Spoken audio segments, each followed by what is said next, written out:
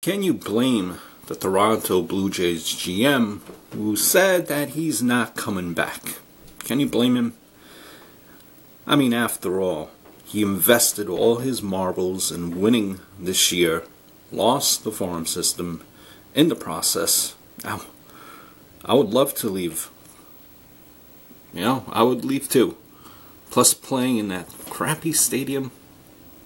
No thanks. No thanks.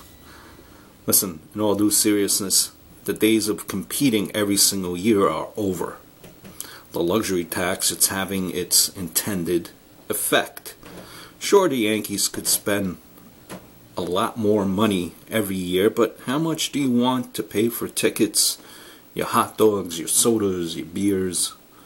Do you really, do you already complain about the prices whenever you go?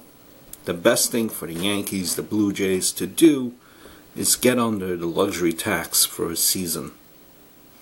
Then they can take all the money they're saving by not paying the tax and spend their way back above it, signing lots and big name free agents.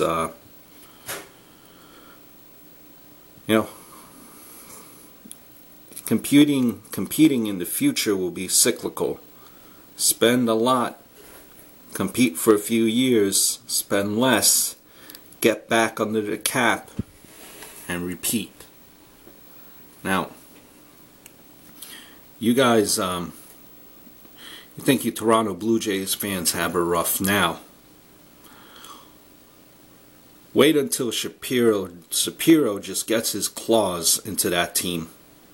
You find out why most Cleveland fans weren't too upset that he left. So, just my thoughts on the Toronto Blue Jays. After all they've done, their GM bailed ship. Until next time, adios, over and out.